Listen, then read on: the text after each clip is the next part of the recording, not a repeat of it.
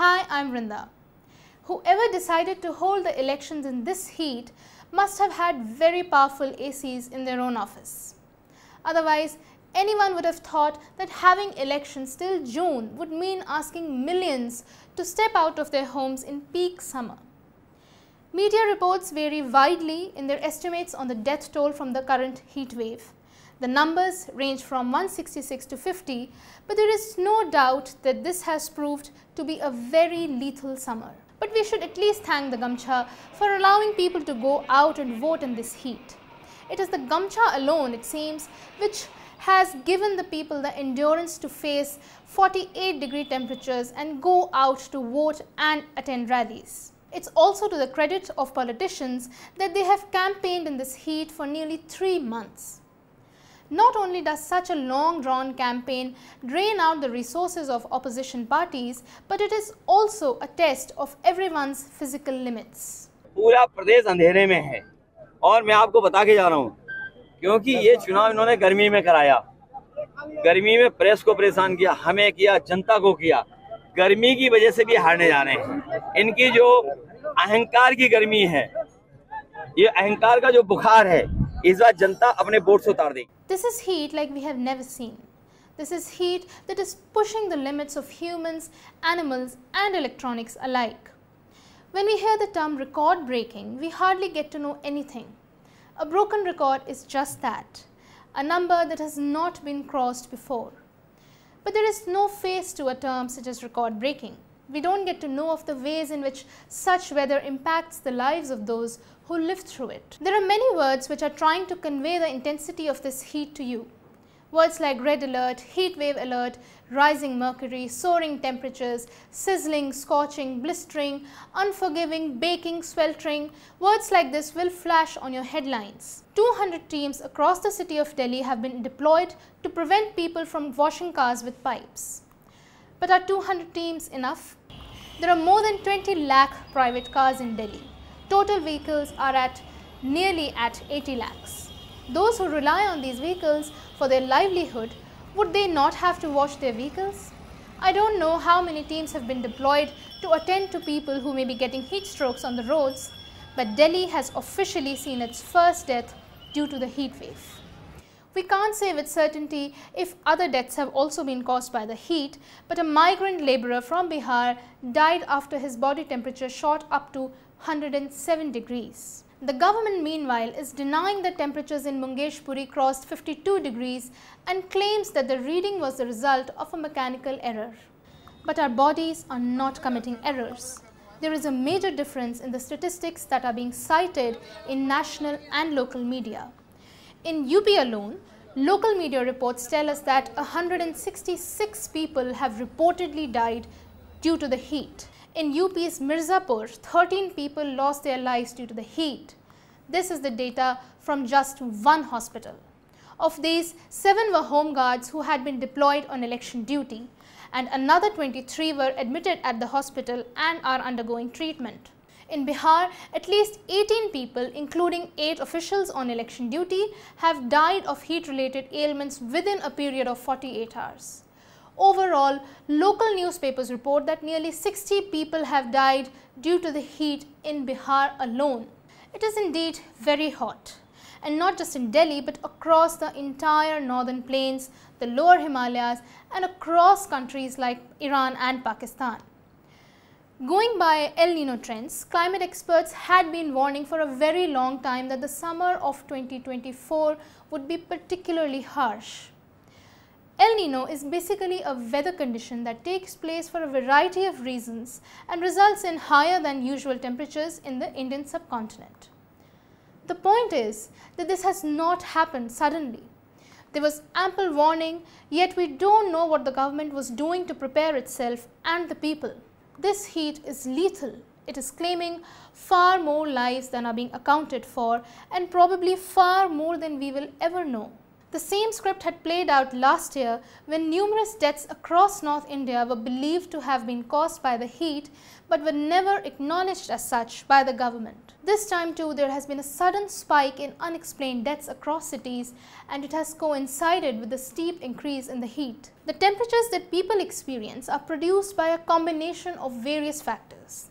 This may include the density of an area, the quality of ventilation, and the presence of trees and shade, and so on. Similarly, one's reaction to these factors can vary a lot depending on their general health, the hydrating and cooling options available to them, the jobs that they are in, facts like how long they spend in the kitchen or inside poorly ventilated workspaces, and doing physically rigorous labor. Abhishek Jha and Roshan Kishore of the Hindustan Times reported in May 2022 that 49% of Indian workers are employed outdoors in scorching heat. They have no option but to work in the unbearable open heat and usually have no access to any protection. The report was based on the findings of the periodic labour force survey. Deepak Malghan, a chemical engineer and ecological economist, presented another insight on this data. Groups which are most exposed to outdoor heat stress are also those who do not have access to cooling equipment at home. This means that these are the people who never get any relief from the heat. It follows them home. Farmers, street vendors, labourers, loaders, drivers, security guards, domestic workers, rickshaw drivers, train loco pilots and many such other professionals work for hours through the heat and go back home to cramped housing areas with minimal ventilation and cooling. This report in Nav Dunya says that loco pilots have to drive train engines for 30 hours at a stretch in temperatures that reach up to 50 degrees Celsius. Data from the National Family Health Survey shows that only 12% of the ST population in India has access to cooling equipment at home. This number is at an abysmal 18% for SCs and 24% for OBCs. Of the remaining caste groups, only 36% have access to an AC or a cooler. What is more worrying is that in each group, there are many who do not have access to even a fan. Read this alongside this June 2023 report. As per the 2011 census, which was the last time a government cared to conduct the census, data revealed that 53% of the ACs in India are owned by just the top 5%. We don't know the status of distribution of cooling equipment as of now, but what is clear is that the impact of heat is also a story of caste and class inequality. An analysis of the deaths that are taking place will reveal this fact more concretely. But this is not all. Across northern India, hundreds of bats and birds have died due to heat wave related symptoms. Residents of Delhi, Bihar, UP and MP have reported seeing birds falling dead from the trees. Animals and birds are struggling to find shade and water. Viral Twitter clips show how a dehydrated monkey was given CPR by a policeman for 45 minutes. Be they pets or strays, dogs and cats are getting admitted at vet clinics with cases of nosebleeds, severe skin rashes and fainting. Vets report that animals are taking far too long to recover and hospital admissions have spiked. Housing societies, industrial units, hospitals and homes are also reporting far more than usual cases of fire.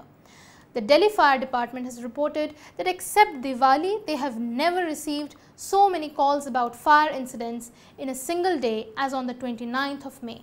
A lot of what is happening is attributed to climate change and more specifically to the El Niño phenomenon. I am no expert and certainly there might be larger factors at play, but can the government shirk its responsibility for the current mismanagement? Right in the middle of this heat wave, the UP government has informed the National Green Tribunal that 33,000 fully grown trees will be cut for the 111-kilometer long Kanwar route. This route spans the districts of Ghaziabad, Meerut and Muzaffarnagar, all of which are badly hit by the ongoing heat wave. 33,000 trees are going to go missing. Trees that would have helped moderate the temperatures in this belt. Imagine what will be the impact of such a widespread felling of trees on the ecology of this area, and how much more oppressive can a heat wave be when 33,000 trees are absent. Governments have been too late in waking up to the issue of illegal power connections. As a result, Delhi's monitoring teams have been empowered to cut illegal supply lines in Delhi. As the Hindu's editorial points out, this will only place those in informal settlements at greater risk of heat exposure. So the government should have prepared in advance to supply all residents with legal connections. On the contrary, these families will now be forced to face the onslaught of the heat wave without any cooling options. While numerous forests continue to burn in the Himalayas and the media and its viewers don't seem to care much for them, there are a few things you can do in this season. These videos have been sent to us from Mohali, Chandigarh. A group has set up a stall and is distributing chabil to passers-by. These scenes are common across Punjab. People come together and set up these stalls from where chabil, a cooling drink made with water, some milk and rose sweetener, is given to weary travelers and really anyone who may want something to cool them down. This is part of seva, a hallmark of Sikh and Punjabi culture that just shows that it is important to be attentive to the needs of those around you. This is the least we too can do in the midst of this onslaught. If you have the resources, be attentive to the needs of those who don't have access to cooling or who have to step out owing to their profession. Leave out water for animals and birds, protest the cutting of trees in your localities, and ensure that your governments are held accountable for their preparation, not when the sun is at its harshest and you are fighting for your survival, but when there is still some time left. Till next time, this is Vrinda.